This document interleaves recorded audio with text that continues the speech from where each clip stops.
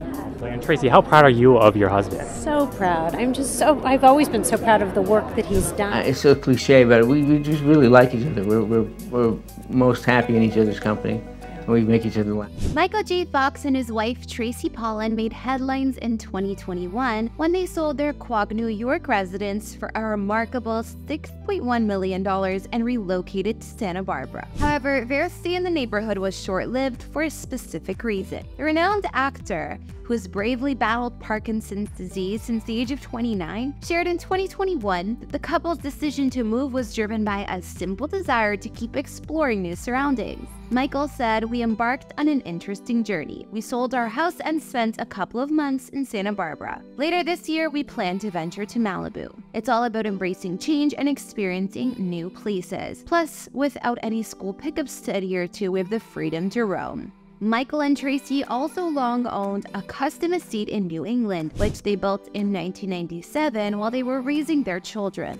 This mansion boasts 5,000 square feet, along with 6 beds, 5 baths, and an additional carriage house. Michael J. Fox and Tracy Pollan's love story is one that has withstood the tests of time, challenges, and triumphs. Their journey together began in the early 1980s when they met on the set of the hit TV series Family Ties, where Pollan guest starred as Alex P. Keaton's girlfriend. Their on-screen chemistry soon blossomed into a real-life romance, and in 1988, they exchanged vows in a private ceremony surrounded by family and friends. Throughout their 3-decade-long marriage, the pair welcomed 4 children together: Sam, Aquina, Schuyler, and Esme. Fox and Pollan have also navigated life's ups and downs with unwavering love and support for each other through all those years. Together, they've weathered numerous storms, including Fox's life-changing diagnosis of Parkinson's disease at the age of only 29. However, rather than allowing the disease to define him, Fox chose to confront it head-on, becoming a beacon of hope and inspiration for millions around the world.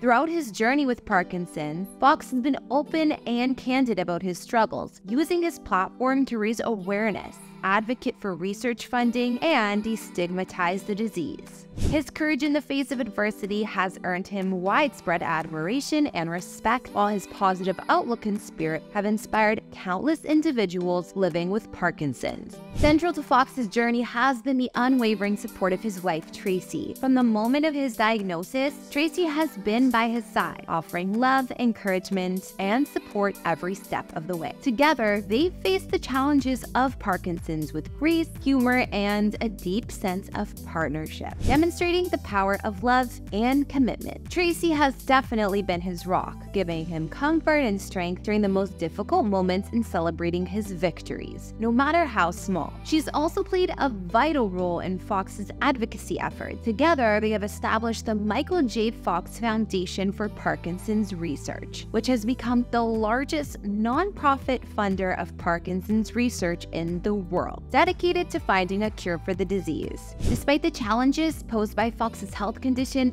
the couple has remained steadfast in their commitment to each other.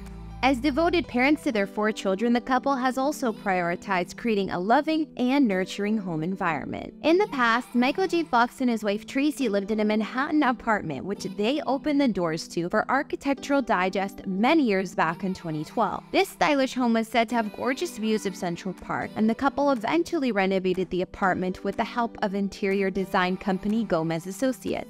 Michael and Tracy used to live in Quogue, New York, which is an area in the Hamptons, and they lived here with their 4 kids. The couple bought this sprawling residence for $6.3 million in 2008 and later sold it for $6.1 million in 2021. Their Hamptons home boasts 6 bedrooms and 7.5 bathrooms throughout, as well as a shingle-style exterior and classic white East Coast look. Michael and Tracy's longtime home here was situated on just over an acre of land, and aside from the main mansion, which boasted 4,500 square feet of space, there was also a 250 square foot guest cottage on the property. When walking in, guests are greeted by a spacious main level living room with a panoramic garden view, a stunning stone fireplace, and multiple seating areas. In fact, that's just one of 7 fireplaces throughout the residence. This space flows seamlessly into a gourmet chef's kitchen equipped with double sinks, Viking appliances, a built-in refrigerator, dishwasher, dishwasher and wine fridge. Next to the kitchen, there's a cozy breakfast nook leading to a rear enclosed deck, making for a charming outdoor dining experience.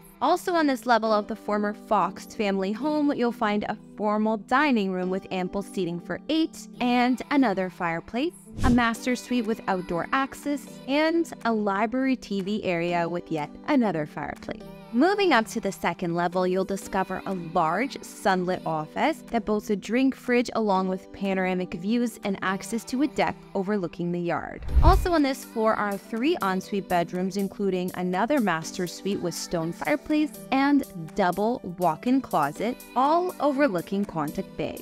An additional ensuite bedroom with private deck is also situated in a separate wing. Then on the lower level of the house, you'll find a bedroom, bathroom, large wine cellar, TV area, and a private movie theater. When it comes to the grounds, outside you can indulge in outdoor entertainment or relaxation at the heated gunite pool with jacuzzi. Surrounding it all is stunning landscaping and lush gardens. Finally, Michael and Tracy also built a gorgeous home further down the East Coast back in 1997. The couple designed a home in New England, set up on nearly 80 acres of sprawling land. Michael's vision for the overall design of the home was inspired by a happy childhood memory of his when he visited an estate in British Columbia, Canada at the age of 10. He said in an interview back in 2000 about the estate, "I'd never seen anything like it. When I asked the lady who lived there why they built it that way, she said I wanted to stand in the middle of the room, call out my children's names,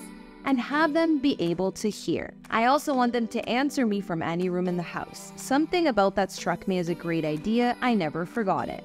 Fox and his wife built this property as an oasis for their family, and it was the opposite of Hollywood glamour. While it was spacious as can be at 5,000 square feet, it also had a rustic charm and welcoming, cozy vibe. The home, located in Sharon, Connecticut, was the perfect place for the Fox family to get away from the city. The ideal blend of rustic charm and airiness, the house is the quintessential New England estate and was long a place for the actor's family and their relatives to get together. So much so that the home was actually built next door to Tracy's parents, while her brother and sister also lived nearby. Michael had frequented the lush property for years, and when a home development, he swiftly purchased this entire estate. When he was envisioning the home's design from scratch, Michael prioritized creating a grand yet cozy great room, a concept that he had cherished since childhood. While open concept living is now popular, it was actually rare 40 years ago, especially outside of New England.